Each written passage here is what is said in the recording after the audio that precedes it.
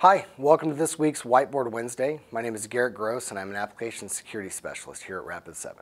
Today I'm going to talk to you about the OWASP Top 10. Now historically this report is released every 3 or 4 years. It's based primarily on about 40 submissions from AppSec specialized firms as well as a survey completed by over 500 industry professionals. This report represents vulnerabilities gathered from hundreds if not thousands of organizations and encompasses over 100,000 production applications. Now these vulnerabilities are selected by prevalence of data, as well as estimates on exploitability, detectability, and impact to your organization. The structure of the report. Now, as I said earlier, the top 10 ranks the threats by ability to exploit, how often we see it out in the wild, and how easy it is to detect. It's going to provide criteria to help you identify if your application is vulnerable, and gives example attack scenarios to help you understand the underlying mechanics. It also provides guidance on how to prevent these attacks, as well as additional references to show where the data came from. Now, some of the changes that we saw in the latest report, we saw first and foremost what didn't change. Injections and broken authentication are still number 1 and 2 respectively. Probably because SQL injection is rampant. I mean, we've seen injection for over 20 years, but in addition to SQL, we see NoSQL injection, OS commands, and LDAP injection.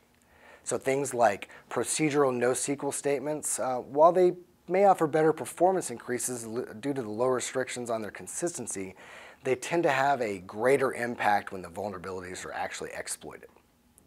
Broken authentication.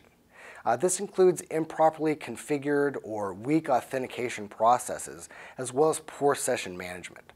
This is going to result in attackers compromising credentials and assuming other users' identities.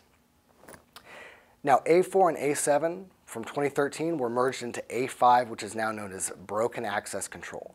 This happens when authenticated users' access isn't controlled properly, and you end up with a larger than normal amount of elevated access, and this increases your attack surface exponentially.